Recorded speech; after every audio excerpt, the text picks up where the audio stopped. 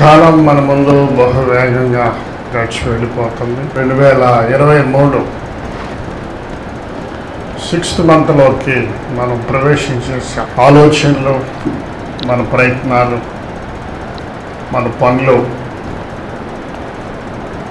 ఎక్కడున్నవి అక్కడే ఉంటున్నప్పుడు, కాలం గడుస్తున్నప్పుడు ప్రతి మనిషికి ఆలోచన కలుగుతూ ఉంటుంది. కాలం ఆగట్లేదు, నేనేమి సాధించాను, ఎన్నో ఆలోచనలు, తలంపులు మనుషుల్లో కలుగుతూ ఉంటాయి. కుటుంబ వ్యవస్థే కాకుండా నా దేవుని పని నేనేం చేస్తున్నాను, ఆ దేవునికి నేనేమి లెక్క అప్పగించాలి, ఇలా ఎన్నో ఆలోచనలు మనుషుల్లో కలుగుతూ ఉంటాయి. కానీ మేమేమో ఆగదు. ఏది ఏమైనప్పటికీ దేవుడు మనకు అప్పగించిన పనిని మనం నిర్వహిస్తూ ముందుకు వెళ్ళాలి. దేవుడికి మేము కలుగునుగాక. చిన్న ప్రార్థన చేసుకుని దేవుని మాటల్లోకి వెళ్దాం. మహాపరిశుద్ధమైన తండ్రి, గడిచిన కాలమంతా మే నెలంతా మీ రెక్కల కింద భద్రపరిచి క్షేమాభివృద్ధి మాకు కలుగ చేసి తండ్రి, పగలు ఎండదెబ్బ లేకుండా ప్రకృతి తాను తన పని చేసుకుంటూ ముందుకు వెళ్తుంది తండ్రి. ఈ కాలంలో ఇంత ఎండ వేసినప్పుడే భూమి నెరలు ఇచ్చి తన నోటిని తెరిచి వర్షపు నీటిని త్రాగి మంచి శ్రేష్టమైన విత్తనములను ఫలింపచేసి ప్రభువా మాకు ఆహారము కావాలి కనుక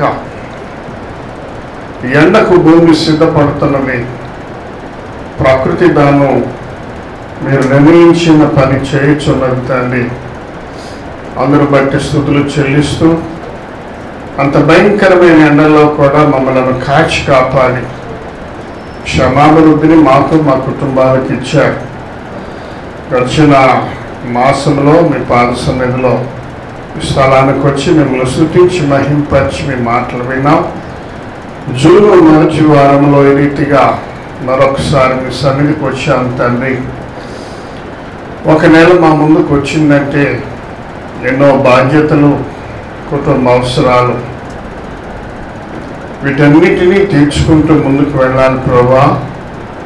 మొదటి వారంలో ఉన్నాం కాబట్టి మీ పాదాల దగ్గర నా సమస్యలన్నింటినీ ఉంచుతున్నాం. మా శక్తి, మా బలమైతే చాలదు, కానీ మీ కృప కావాలి, మీ తోడు కావాలి. బిడ్డలు ఆశపడి మీ సన్నిధికి వచ్చారు. ఏ తలంపులు, ఉద్దేశములు కలిగి ఉన్నారు, కానీ వాటన్నిటినీ మీరు ఎరిగిన దేవుడు. వచ్చిన వారిని వ్యతపరిచి పంపకుండా శ్రేష్టమైన మాటలు, శ్రేష్టమైన దీవెనలు, ఆశీర్వాదాలు వారికి ఇచ్చి పంపమని మాట్లాడుతున్న దేవదాసుని మరుగుపరచండి, నోటిని బోరగా వాడుకోండి. బిడ్డలు స్తుతించారు, స్తుతుల మీద ఆశీనులై మీరు మన మధ్య ఉన్నారు కాబట్టి మీరే మీ అమూల్యమైన మాటల చేత బిడ్డలను బలపరుస్తారని నజరేయుడైన యేసుక్రీస్తు నామములో ఈ ప్రార్థన మిక్కిలి వినయంగా అడిగి వేడుకుంటున్నాం తండ్రి. ఆమేన్. యెహోషువ గ్రంథం నుంచి 23వ అధ్యాయము 10వ వచనాన్ని చదువుదాం. మీ దేవుడైన యెహోవా మీకిచ్చిన మాట చొప్పున తానే మీ కొరకు యుద్ధము చేయును కనుక మీలో ఒకడు 1000 మందిని తరుము. దేవునికి మహిమ కలుగును గాక. హల్లెలూయా. యెహోషువకి దేవుడు ఒక పని అప్పగించాడు. మోషేని 120 సంవత్సరాల వయసులో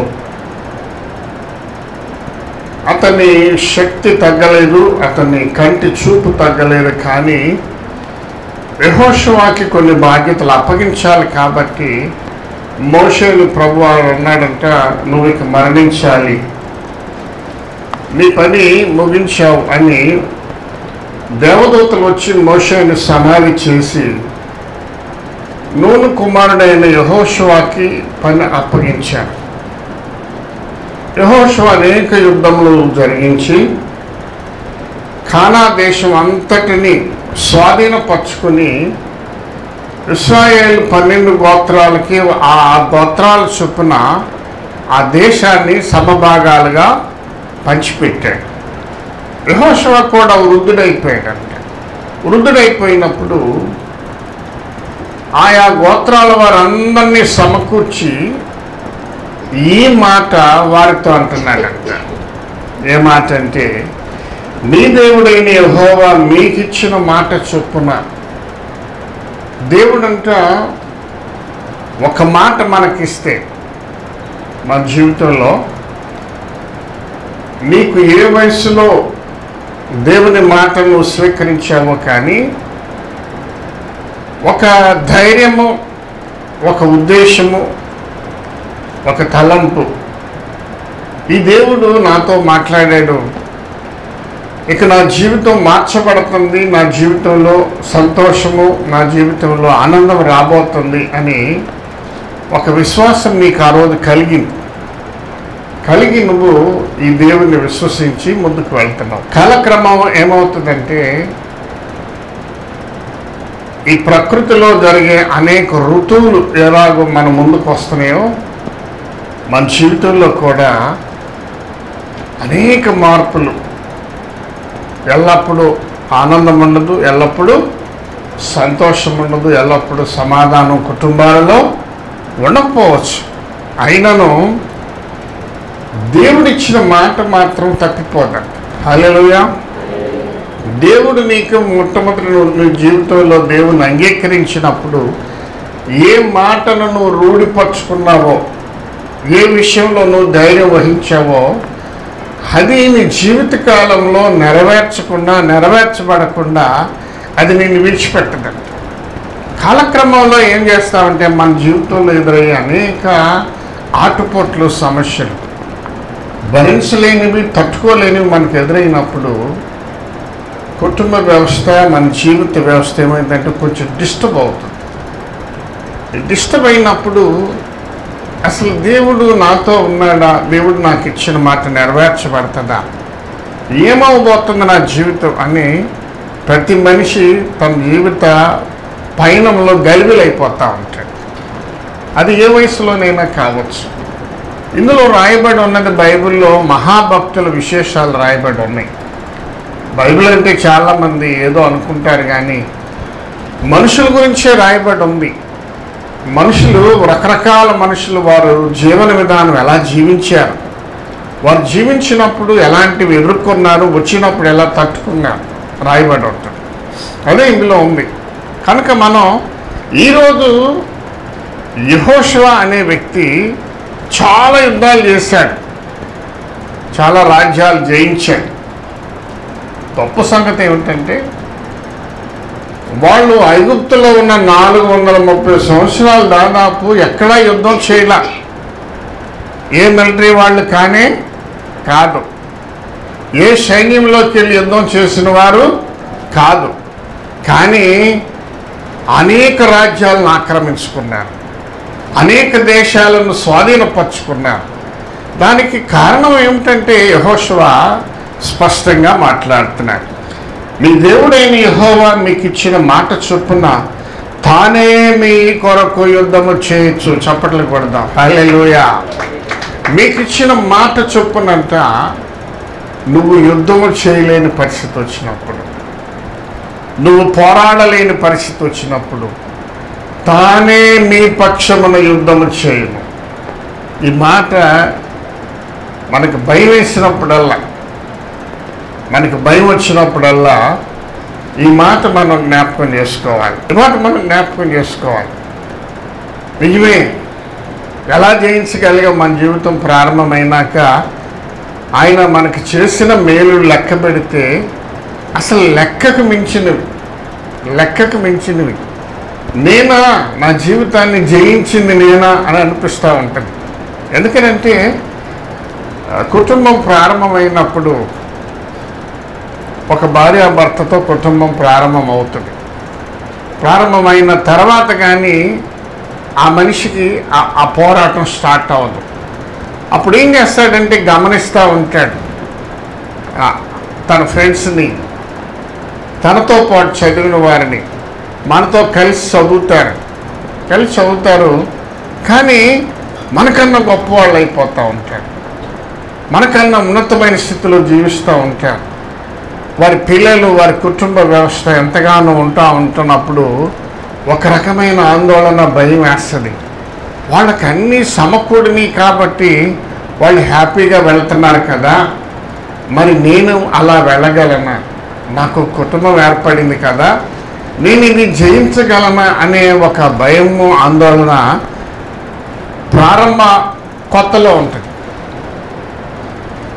గడిచిన కాలాన్ని లెక్క పెడితే అప్పుడు నీ ఆలోచన అంత నీకు భయం కలిగించింది, కానీ కాలం ఆగట్లేదు, నీ జీవితంలో విజయం ఆగట్లేదు. బిడ్డలు కలిగారు, చదువుకుంటున్నారు, ఉన్నతమైన స్థితుల్లో ఉన్నతమైన చదువులకు వెళ్ళిపోతున్నారు. ఇవన్నీ ఎవరు కలగజేస్తున్నారంటే దేవుడు నీ పక్షము నుండి యుద్ధం చేస్తున్నాడంట. మళ్ళా చప్పట్లు పడ్డా, హల్లెలూయా. దేవుడు నీ పక్షము నుండి వీటన్నిటిలో నీకు జయము కలగజేస్తున్నాడంట. ఆయన ఇచ్చిన జయాలు, ఆయన కలగజేసిన పోరాటాలలో విజయం మనం ఆలోచన చేస్తే అది లెక్కకు మించే ఉంటుంది. ఇక్కడ యెహోషువ వృద్ధుడైపోయి వాళ్ళందరినీ పిలిచి మాట్లాడుతున్నాడంట. అయ్యా, నేను వృద్ధుడిని అయిపోయాను, ఇక యుద్ధం చేయటానికి నాకు శక్తి లేదు, ఇంకా మనం ఆక్రమించుకోవలసినవి, సాధించవలసినవి చాలా ఉన్నాయి. కనుక మీరేమవుతారు, మీరు భయపడుతున్నారేమో, కానీ మీరు భయపడమాకండి, మీ పక్షమున యెహోవానే యుద్ధం చేస్తాడు. అంతేకాదు మీలో ఒకడు 1000 మందిని తరుముతారు. చప్పట్లు కొట్టండి మళ్ళీ, హల్లెలూయా. మీలో ఒక్కొక్కడు 1000 సమస్యలనైనా జయిస్తారు. ఆమేన్, ఆమేన్. ఇప్పుడు మన పోరాటం ఏంటి? ఎప్పుడో కొన్ని వేల సంవత్సరాల క్రితం యెహోషువ అన్న మాటని మనం ఈరోజు చదువుకుంటున్నాం. ఒక్కొక్క రోజు మన చుట్టూ ముట్టిన సమస్యలు ఆలోచన చేస్తే ఎంత గజిబిజిగా ఉంటుందంటే అది ఎవరికైనా తప్పదు. గుర్తుపెట్టుకోండి, మేము సేవకులం కాబట్టి ఎప్పుడు వాళ్ళు మైకులు పట్టుకుని అక్కడ పోడియం దగ్గరుండి మంచి ఓదార్చే మాటలు, ధైర్యం చెప్పే మాటలు చెబుతూ ఉంటారు కదా, మరి వాళ్ళ పరిస్థితి ఎప్పుడైనా ఆలోచన చేశారా? ఒక్కొక్కసారి టక్మని మనకి చుట్టుముట్టినట్టుగా ఉంటాయి, కానీ ఆ టైంలో మనం భయపడకూడదు. ఆమేన్. ఆ టైంలో మనం ఎప్పుడు కూడా భయపడకూడదు. ఇక్కడ యెహోషువ అంటున్న మాట, మీకిచ్చిన మాట చొప్పున తానే మీ కొరకు యుద్ధం చేస్తాడు. ఆ మాట గుర్తుపెట్టుకో. దేవుడు నీకు ఇచ్చాడు ఒక మాట, ఎప్పుడు యుద్ధం చేస్తాడు ఆయన మన పక్షాన. భయపడ అవసరము లేదు. మా అమ్మాయి కాలేజీలో ఐఫోన్ పట్టుకుని వెళ్ళిందంట. లంచ్ అయినాక వాష్ చేసుకుంటే ఫోన్ వెళ్ళి వాష్ బేసిన్లో పట్టుకొచ్చాను. యూనివర్సిటీలో ఫైనల్ ఇయర్ ఎగ్జామ్, తనకు ఫోన్ కావాలి, అందులో చాలా డేటా. ఫోను బాటిల్లో పెడితే 3 days పట్టుద్ది అది క్లియర్ అయ్యే వరకు అన్నాడు. ఇక్కడే మురళీ ఫార్చ్యూన్ ఎదురుగా 3 days దాకా డేటా అవుతున్నావు. ఇంకొక ల్యాప్టాప్లో ఆ డేటా అంతా కాపీ అవుతుందని చూసుకుంటే అది స్టార్ట్ అయిన కాసేపటికి అందులో వాట్సాప్ అనేది పోయింది, క్యాన్సిల్ అయిపోయింది. ఎగ్జామ్ రాయాలి. 2 years తర్వాత ఫైనల్ ఎగ్జామ్ ఈవేళ. తను ఫైనల్ ఎగ్జామ్ రాయటానికి వెళ్ళింది. తన కెరీర్ అంతా, లైఫ్ అంతా ఈవేళ బేస్ అయ్యి ఉంది. ఈ ఎగ్జామ్స్లో మంచి మార్కులు వస్తాయని కానీ మంచి కంపెనీస్ ఆఫర్ ఇవ్వం. కంపెనీస్లోకి వెళ్ళి ఉద్యోగానికి వెళ్ళాలంటే ఇందులో మంచి మార్కులు రావాలి. ఒక్కొక్కసారి మన చుట్టూ ముట్టినట్టుగా ఉంటాయి సమస్యలు. దేవుణ్ణి ఎరిగిన బిడ్డలుగా మనం దేనికి భయపడకూడదు. హల్లెలూయా. అది ఎంతటి భయంకరమైన విషయమైనా కూడా భయం అనేది మొదట మనం తీసివేసుకోవాలి. ఎందుకనంటే ఎఫెసీ సంఘానికి పౌలు గారు ఒక పత్రిక రాస్తూ 6వ అధ్యాయము 12వ వచనంలో, మనము పోరాడుచున్నది శరీరులతో కాదు కానీ ఆకాశ మండలమందున్న దురాత్మ సమూహములతోనూ పోరాడుతున్నామంట. ఒక్క మాట చాలు. ఆకాశ మండలములో ఉన్న దురాత్మల సమూహంతో పోరాడుతున్నాను. ఇంక మీరు వినండి, అది ఎప్పుడు మీరు విన్న మాటే. కానీ మనం దేవుని ఎరిగి దేవునితో ఎక్కువ నడుస్తున్నప్పుడు గుర్తుపెట్టుకోండి, ఎక్కువ దేవునికి ప్రాధాన్యత మనం ఇస్తున్నప్పుడు అపవాది కూడా అదే పోరాటం మనతో చేయటం మొదలు పెడతాడు. చేసి నిన్ను ఏ రీతిగా కృంగదీయాలి, నిన్ను ఏ రీతిగా కృంగదీయాలని ఆలోచన చేస్తూ ఉంటాడండి. వాడి పన్నాగాలన్నీ నీకు కాదు, నువ్వు ఎక్కడా లొంగట్లేదనుకుని నువ్వు మానసికంగా కృంగదీయటానికి చూస్తావు. నీ కుటుంబంలో నీ పిల్లల మధ్య నీ ఇంట్లోనే ఏదో ఒక హడావుడి చేయటానికి వాడు మొదలు పెడతాడు. గలిబిలి కలిగించాలి. మనము పోరాడున్నది స్పష్టంగా చెబుతున్నాడు పౌలు గారు. అంటున్నాడు ఆకాశ మండలంలో ఉన్న దురాత్మల సమూహం అంట. లూసిఫర్ అనేవాడు పడద్రోయబడినప్పుడు ఒక్కడే కాదంట, 3 కోట్ల మందిని స్కాలర్స్ రాస్తారు. వాడితో పాటు 3 కోట్ల మంది దేవదూతలు వాడితో పాటు పాపం చేసి పడద్రోయబడ్డారు. వారు ఎక్కడుంటారంట? ఆకాశ మండలంలో పొంచి ఉంటారంట. నీ పోరాటము, నువ్వు చేసే ప్రార్థన అంట ఒక్కొక్కసారి దాన్ని దేవుని సన్నిధికి వెళ్లకుండా వాడు ఆపేస్తూ ఉంటాడు. ఈ మాటలు చదువుతున్నప్పుడు కాపరి దుడ్డుకర్ర అని ఒక పుస్తకం, అది సేవకుల కొరకు ఆ బుక్. అందులో చాలా ఎలాబరేట్గా రాస్తాడు ఈ విషయాలని. ఎందుకు మనం ఒక్కొక్కసారి ప్రార్థన చేస్తున్నప్పుడు ఆన్సర్ ఎందుకు లేట్ అవుతాం,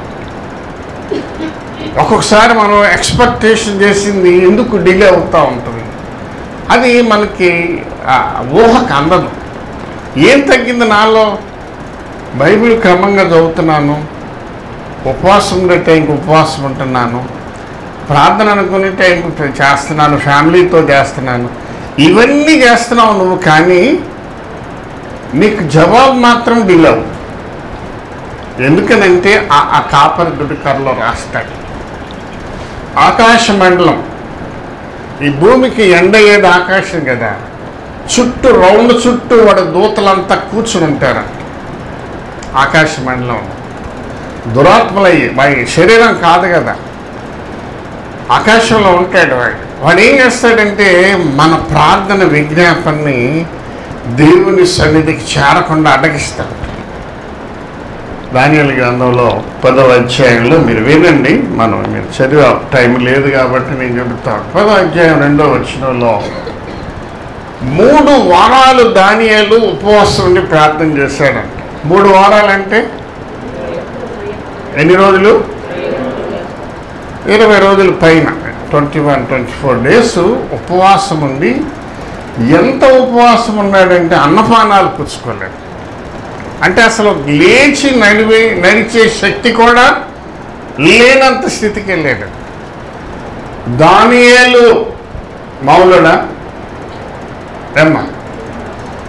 దానియేలు సింహాల బోన్లు వేస్తే ఎన్ని సింహాలు రాయలేదు, కానీ ఆకలితో ఉన్న సింహాలు నోరు మూసుకుని ఉంచున్నాయి దానియేలు కోసం. ప్రైజ్ లార్డ్, హల్లెలూయా. సింహాల బోన్లో ఉన్న సింహాలు వాస్తవానికి ఆహారం దొరికితే ఎముకలు కూడా తినేయాలి, పటపటా కొరుక్కుని తినేయాలి. కానీ అంతటి మహాభక్తుడు కాబట్టి దేవుడు సింహాలకు ఆజ్ఞాపించాడు, మీరు నోరు మూసుకుని కూర్చోండి అక్కడ. దానియేలు నిలబడి ఉంటే, ఒకవేళ దానియేలు ప్రార్థన చేస్తుంటే సింహాలు కూడా ప్రార్థన చేస్తుంటాయి. ఆమేన్. ఏం చేస్తుంటాయి సింహాలు? అంతటి కృప కలిగిన దానియేలంట 3 వారాల నుంచి ప్రార్థన చేస్తుంటే ఆ ప్రార్థన దేవుని సన్నిధికి వాడు తీసుకెళ్ళవట్లేదు. ఆ ప్రార్థన దేవుని సన్నిధికి వాడు చేరనివ్వట్లేదు. మనము పోరాడున్నది పత్రికల్లోకి వచ్చేవారికి పౌలు గారు దాన్ని స్పష్టంగా చెప్పాడు. ఆకాశ మండలంలో ఉన్న దురాత్మల సమూహంతో. ఇక్కడ యెహోషువ అంటున్నాడు, మీలో ఒకడు 1000 మందిని తరుమును. హల్లెలూయా. మీలో ఒక్కొక్కడు ప్రార్థన ఆలస్యమైంది అనుకుంటున్నావేమో, కానీ నీ కుటుంబంలో వచ్చే 1000 సమస్యలనైనా నువ్వు ప్రార్థన చేసే ఒక్కడవు నువ్వు ఇంట్లో ఉంటే, నీ కుటుంబంలో ప్రార్థన చేసే నువ్వు ఒక్కదాని ఉంటే, నీ చుట్టూ ముట్టి ఉన్న నిన్ను గలిబిలి కలిగిస్తున్న నీ సమస్యలన్నీ నువ్వు ఒక్కదానివే పారద్రోలే శక్తి దేవుడు నీకు ఇచ్చాడంట. చప్పట్లు కొడతాం. హల్లెలూయా. వాటన్నిటినీ జయించే శక్తి దేవుడు నీకు కలగజేశాడంట. ఈ మాటను మర్చిపోబాక. ఆ మాటను మర్చిపోతావని అంటున్నాడు. మీ దేవుడైన యెహోవా మీకు ఇచ్చిన మాట చొప్పున మళ్ళా జ్ఞాపకం చేసుకుందాం. నీ దేవుడైన యెహోవా నువ్వు రక్షణ పొందినప్పుడు, నువ్వు నమ్మినప్పుడు నీకు ఇచ్చిన మాట ఉంది చూసావా, అంత శక్తివంతమైందంటే ఈవేళ నీకు నీ చుట్టూ కొన్ని గలిబిళ్ళు, నీ కొన్ని సమస్యలు నీ చుట్టుముట్టు ఉండొచ్చేమో, కానీ నీకెంతటి శక్తి అంటే ఒక్కొక్క 1000 సమస్యలనైనా నువ్వు ఇలా నెట్టివేయగలిగిన కృపదేవుడు నీకు ఇచ్చాడంట. ఆమేన్. ఆమేన్. దావీదు ఒక్కడే యుద్ధానికి వెళ్ళినప్పుడు, యుద్ధానికి వెళ్ళి తిరిగి వస్తున్నప్పుడు ఎక్కడికి వెళ్ళాడు? 1 సమూయేలు గ్రంథము 18వ అధ్యాయం 7వ వచనంలో, ఆ స్త్రీలు గాన ప్రతిగారములు చేయుచు వాయిద్యములు వాయించుచు సౌలు 1000 కొలదియు దావీదు 10,000 కొలదియు హతము చేసిన. చప్పట్లు కొడదాం మళ్ళీ. హల్లెలూయా. దావీదు యుద్ధ భూమికి వెళ్తేనంట ఒక్కడే 1000 కొలది కాదు 10,000 కొలది హతము చేశాడు. ఒక్కడికి ఎంత శక్తి ఉందంటే దేవుడిచ్చే శక్తి. దావీదు ఒక్కడే 10,000 కొలది యుద్ధ భూమిలో శత్రువులను హతము చేసి తిరిగి వచ్చాడు. యుద్ధ భూమికి వెళ్ళినప్పుడు, శత్రువులను జయించినప్పుడు, పట్టణంలో ఉన్న స్త్రీలు అంటే పురుషులందరూ యుద్ధ భూమికి వెళ్ళిపోయారు కదా. జయం వచ్చినప్పుడు రక్షణ ఎవరికంటే స్త్రీలకే. ఎందుకనంటే ఆ యుద్ధంలో కనుక ఓడిపోతే పురుషులు ఆ రాజ్యం మీదకి దాడి చేసినప్పుడు కలిగే నష్టం స్త్రీలకి ఎక్కువ నష్టం కాదు. కాబట్టి ఎక్కువ సంతోషించేది స్త్రీలే. వీళ్ళందరూనంట వాయిద్యాలు పట్టుకుని యుద్ధభూమికి వెళ్ళి తిరిగి వస్తున్నాం వారిని ఎదుర్కోటానికి వెళ్ళినప్పుడు గాన ప్రతిగానములు చేస్తున్నారంట. ఆహాహా, ఓహోహో. సౌలు 1000 మందిని కూలిస్తే దావీదు 10,000 మందిని హతం చేశాడు. ఒక్క మనిషికి దేవుడు అంత కృపను అనుగ్రహించాడు. దేవునికి మహిమ కలుగును గాక. దావీదుకి అంత శక్తి ఇచ్చిన దేవుడు, దావీదుకి శ్రమలు లేవా? దావీదుకి శోధనలు రాలేదా? దావీదుకి శోధనలు వచ్చినాయి, దావీదుకి శ్రమలు వచ్చినాయి. కానీ ఎందుకుని దావీదు గురించి రాశాడు ఈ మాట అంటే, దావీదు ప్రార్థన చేసేవాడు, దావీదు ప్రభువు దగ్గర విచారణ చేసేవాడు. తన కుటుంబంలో, తన జీవితంలో గలిబిలు వచ్చినప్పుడు తగ్గించుకుని ప్రార్థన చేసేవాడు. దేవుని సన్నిధికి శ్రమ ఎక్కువైనప్పుడంట ప్రార్థన ఎక్కువ చేయాలి, శోధన ఎక్కువైనప్పుడు స్తుతి ఎక్కువ చేయాలంట. గుర్తుపెట్టుకోండి, దేవుని మనం నిందించకూడదు, దేవుని మీద తిరుగుబాటు చేయకూడదు. నేను ఇంతటి వాడిని, అంతటి వాడిని, నేను ఇంత చేశాను, అంత చేశాను. నాకేం మిగిలింది, ఏం చేస్తున్నావు నువ్వు అనే ప్రశ్న దేవుణ్ణి వేయకూడదు, దేవుణ్ణి అడగకూడదు. శోధన ఎక్కువైనప్పుడు ఏం చేయాలి? స్తుతి ఎక్కువ చేయాలి, ఎక్కువ పాటలు పాడాలంటే. ఆ రోజు కుటుంబం అంతా కలిసి కూర్చుని నాన్న ఒక షెడ్యూల్ పెట్టుకుంటే ఈవేళ 3 పాటలు పాడతారు అంతే. 3వ పాట అవగానే బైబిల్ చదువుతాం, అవునా? అట్లా కాదు, 3 పాటలు ఏం చేయాలి? 5 పాటలు పాడాలి. చాలేదనుకో, చాలపోతే ఇంకా 4 పాటలు పాడాలి, స్తుతి ఎక్కువ చేయాలి. దాంతోపాటు రోజు ఒకరు ప్రార్థన చేయాలనుకోండి మన ఇంట్లో, ఈవేళ అందరూ కలిసి తల ఒక ప్రార్థన చేయాలి. హల్లెలూయా. ఇవన్నీ కూడా శోధన ఎక్కువైనప్పుడు, శ్రమలు ఎక్కువైనప్పుడు చేయవలసిన పనులు. ఎందుకనంటే దేవుడు మాట ఇచ్చేసాడు, నువ్వు ఉండు అక్కడంతే, నీ పక్షాన్ని నేను యుద్ధం చేస్తాను. నీకెంతటి శక్తిని ఇచ్చానంటే ఒక్కొక్కడు 1000 మందిని తరుముతాడు, మాటలు కాదు. నువ్వు ఒక్కొక్క ప్రార్థన ఏం చేస్తుందంటే 1000 సమస్యలను తరిమి కొట్టుంది. వస్తే రావాలి. ఇదివరకు ఉన్న చాలా పెద్ద పరమ భక్తులు మాట్లాడుతూ ఉంటారు, శ్రమ ఎక్కువయ్యే కొద్దంట, శోధనలు ఎక్కువయ్యే కొద్దంట నాలో ఇంకా పట్టుదల పెరుగుతుంది, నాలో ఇంకా కసి పెరుగుతుంది అనేవాళ్ళంట. నేను ఇంకా నా దేవునికి దగ్గర అవ్వాలి, ఎక్కువ ప్రార్థన చేయాలని ఆలోచన కలుగుతూ ఉంటుందండి. అప్పుడప్పుడు మనకి అన్నీ సమకూరుస్తూ పడుతుంటే దేవుని మర్చిపోతాం. తీరిక లేదు, నాకు తీరిక లేదమ్మా, ప్రార్థన తర్వాత చేద్దాంలే, బైబిల్ తర్వాత చదువుదాం, పోస్ట్ పోన్ చేస్తూ ఉంటాను. ఎప్పుడు అన్ని ఆనందాలు మనకు తోడుగా ఉన్నప్పుడు. నేర్చుకోవాల్సింది ఏంటంటే శోధన ఎక్కువైనప్పుడు ఇంకా దేవునికి దగ్గర అవుతూ ఉండాలి. దగ్గర అయ్యే కొద్ది ఏమవుతుందంటే మనకి ఇంకా శక్తి పెరుగుతూ ఉంది. దానియేలు 3 వారాలు ఉపవాసం ఉండి ప్రార్థన చేస్తే ఆ ప్రార్థన దేవుని సన్నిధికి వెళ్ళనప్పుడు ఏం చేశాడంటే మిఖాయేలు దూత దిగి వచ్చాడండి. హల్లెలూయా.